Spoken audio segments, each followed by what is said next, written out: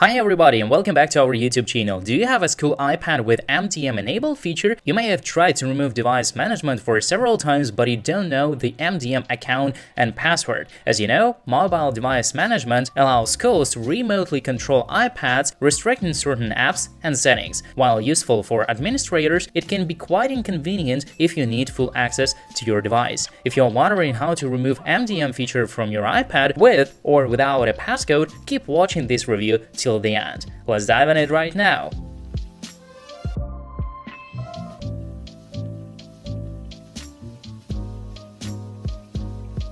For the first tip, you can remove the MDM profile on your iPad right in your default settings. For that, turn on your iPad and launch the Settings app. Then go to General and tap on Profiles and Device Management menu. Here, select Manage Profiles option and tap on Remove Management button. Finally, enter your username and password to verify. Another easy way to remove the MDM profile from your iPad is to use Apple School Manager or Apple Business Manager. To use this option, simply go to Apple School Manager and log in as an administrator or site administrator. In the sidebar, click the Devices button and use the search feature to find your iPad. Select your iPad from the search results and check the I know this can't be done box. Finally, click the Release button to remove the MDM profile right from your iPad. In case if you don't have the MDM account and password from it, don't fret. You can still bypass MDM restrictions using a professional tool as AnyUnlock application. No passcode is required. AnyUnlock is an excellent all-around tool that can quickly and effectively remove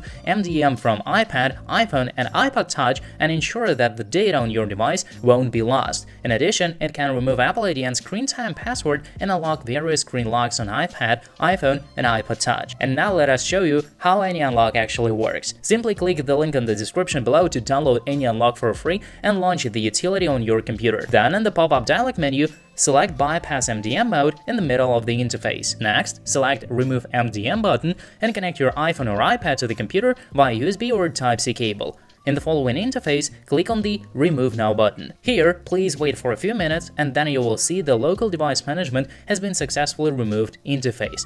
And that's it! Now you know how to remove MDM from your iPad quite easily. If this review really helped you, don't forget to like, share, and subscribe for more tech tips and tutorials. See you next time! Peace!